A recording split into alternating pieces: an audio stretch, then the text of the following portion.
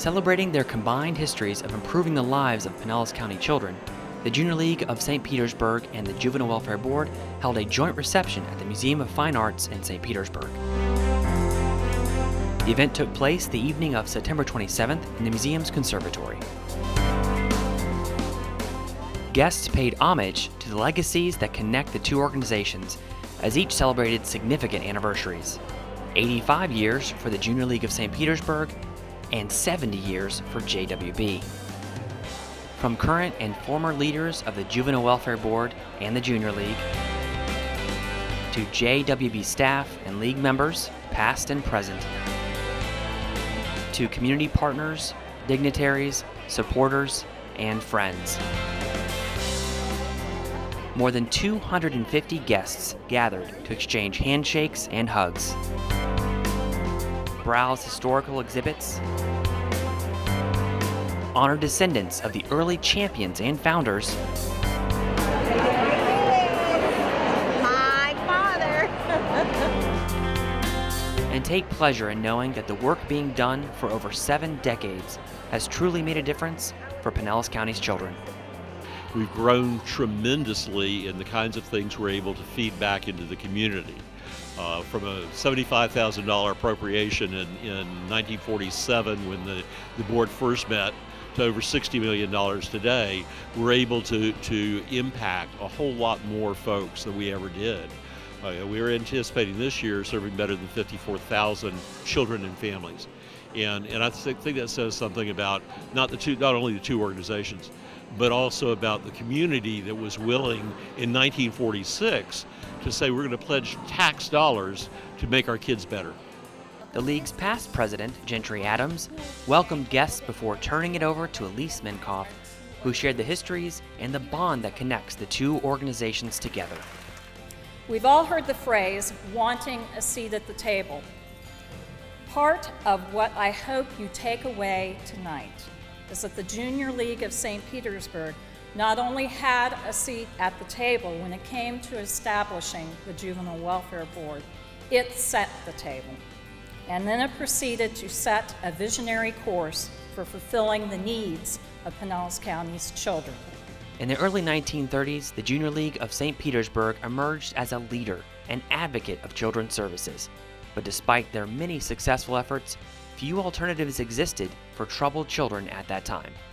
In 1944, Pinellas County Judge Lincoln Bogue identified 2 groups of children that came before the courts: dependent children and delinquent children.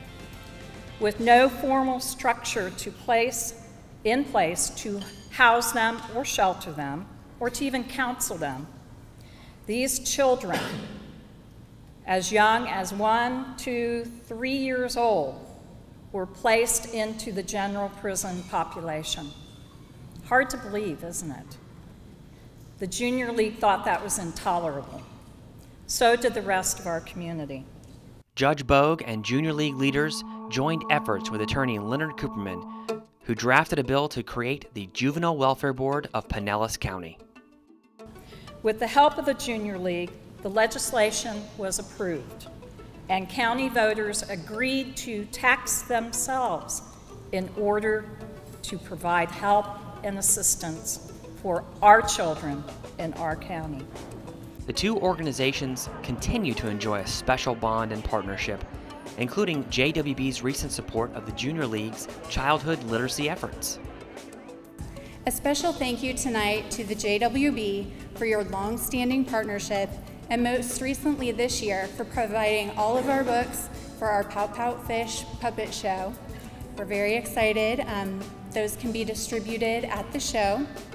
And then also hundreds of chapter books, which are very hard for us to come by, that were distributed at our Back to School Care Fair. As the reception drew to a close, a special legacy plaque was unveiled, honoring the 117 men and women who have served on the JWB Board of Directors over the past 70 years. Thanks to their guidance and service, the lives of countless children and families have been improved. Thanks to the investments entrusted to them by Pinellas County citizens, our communities have been strengthened. Mrs. Barton, one of the League's founders and past president of the League, served as the Juvenile Welfare Board's chairwoman not once, not twice, 4 times. But she was not the last Leaguer to serve on the board. Mary Wyatt Allen, who in her 8-year tenure on the board and as chairwoman oversaw the 1990 successful referendum, which raised the millage rate from 0.5 mil to 1 mil. Since the 90s, several members of the St. Petersburg and Clearwater Junior League have served on the Juvenile Welfare Board.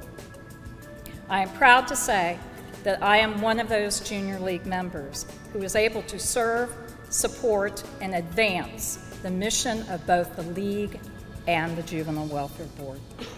From the early days of serving children, and even to this day, JWB and the Junior League of St. Petersburg continue their shared commitment of always putting children first. It is absolutely amazing of what JWB and the Junior League of St. Petersburg can do together.